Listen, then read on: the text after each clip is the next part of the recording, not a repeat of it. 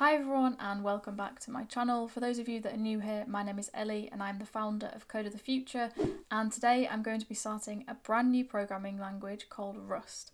So many of you are probably wondering why have I decided to start teaching people Rust. You know, what's the attraction to the programming language, and also what are the features of this new programming language that I'll be teaching on this channel, and that's exactly what I'm going to get into the video right now. So I'm going to put my glasses on and I'll move you onto the screen. Okay, so the reason why I've moved you onto my screen instead of just talking to the camera is because I want to show you this documentation here, which is called the Rust programming language. This is the link right here, and I will leave this link in the description. And I'm essentially just going to walk you through this book. It has all of the key things that you need to know about Rust, and it has a really nice structure, so I'm going to essentially follow the structure of this and teach you everything but through videos instead of text. So if you want to learn a little bit more about Rust, then we have all of this introduction here, which you can have a look at, which is why I'm linking the description below. This is why I've moved you onto the screen, but I'm going to go back to the camera and just tell you a little bit more about Rust. Okay, so I guess the first thing is, why am I teaching you this programming language? Why am I teaching you Rust? So interestingly, I thought I'd start the video by saying that Rust has been voted the most beloved programming language for 6 years on the trot, so 6 years in a row.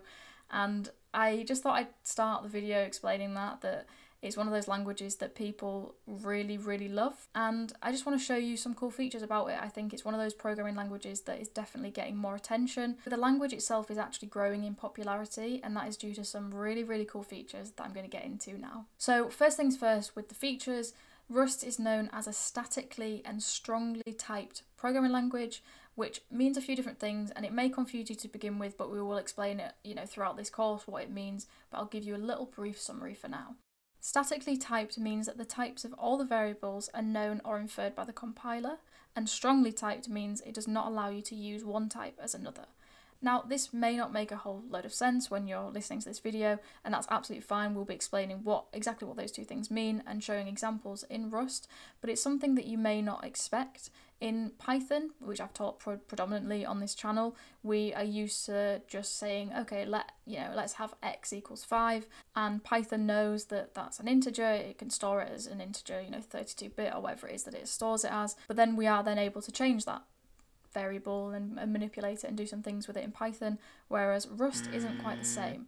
Now I'm going to leave that as a bit of a teaser for Rust, and we'll be showing you some examples in this tutorial series. So that's the first thing to mention, is the strongly and statically typed, which is a huge part of Rust, and that's why it's the first thing that I'll mention in this summary of Rust's features. Another feature of Rust is its compatibility. So let's say I made a Rust file on my Mac, I did some coding in there and had a file that I can execute myself, I can run, and it does some things for me. Now, if I was to send this Rust file that I'd created to, I don't know, my sister who is currently upstairs on her Mac, and she opened it, she can actually run that file. So what it does is Rust takes your file, it compiles it into a binary executable file, which may not make much sense, but I'll explain everything, as we go throughout the series. So that means my sister upstairs could run this file that I have, this executable file, without actually having Rust installed. So that's the beauty of it. You can quite literally send this, send a file that you've made, this executable file that Rust has compiled itself, send it to anybody that's on the same operating system. Mac and Linux are kind of compatible with each other, but Windows and Mac not the same. So I couldn't send something from a Windows to a Mac. It doesn't work the same way. But regardless, if you are on the same operating system, you can then send that to somebody else on the same operating system, and they can run your Rust file, which I think is so cool. It just means that, if you wanted to send it to somebody that doesn't have this programming language installed on their operating system, fine, it still works.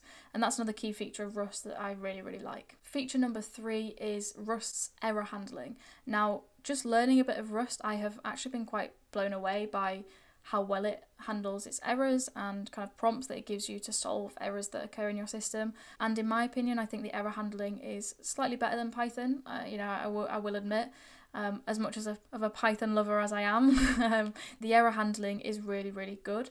Another thing that I really like about Rust is that you can actually, before you compile your file, so essentially what you need to do is you'll create a file, then you need to compile it so that you can then create this binary executable file. And before you even compile it, Rust has a method built in with it that you can actually just check.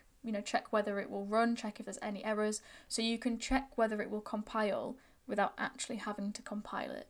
That might sound a little bit strange, but hopefully you'll understand what I mean by that. So that is another really handy feature of Rust. So Rust itself was actually built for high performance like C and C++, but where it benefits, where it's better than C++ and C, is its safety, its code safety, which admittedly is C and C++'s Achilles heel, I would say. So its code safeties is really, really, really handy in Rust, and that's something, that's a reason why certain companies are transitioning to Rust, just because of that safety feature that it has. And it's something that we will explore in this series, but that's something really worth mentioning because it's one of the key fundamental features of Rust and the reason it was created in the first place. Now, I could talk forever about Rust and about what I've learned, while learning this language and some of the cool features that there are, but I feel like I will probably end up speaking forever on this video. I'll be here forever. So I'm just giving you some of the key features of Rust now, just so you can see, okay, these are the kind of main features that Rust offers, and then throughout this course we will see other features in action. One final thing that I did want to mention is there are some huge companies that are actually using Rust, using it, integrating it into their systems. So I have a list here. We have companies like Google, Facebook, Microsoft, Amazon, and in fact, Linux were considering writing, and I think they are still considering this, writing a new Linux kernel code in Rust, which is pretty cool. But what I wanted to say is that it is becoming a language that is used in some form of sense throughout different companies. Startups are using it especially, and it's one of those languages that I just really, really want to teach you on this channel because I think it has huge applicability and will help you learn some pretty cool programming, and I just love it as a language. As much as I do love Python, I also really, I've really enjoyed learning Rust. So all in all, Rust is, a well-loved programming language. It has some pretty awesome features, and I am so excited to teach you more about it on this course. So that has been video number 1, just explaining what Rust is, giving you some of the fundamental features. In the next video, I'll be explaining how you can download and install Rust onto your computer so that you can get underway and start coding in Rust. So that has been the video today. I hope you enjoyed it. Please give the video a big thumbs up, comment down below, subscribe to the channel as well. There is also a Patreon that I've set up and a donation page if you fancy checking those out. The links will be in the description. Thank you so much for watching, and I'll see you in the next one.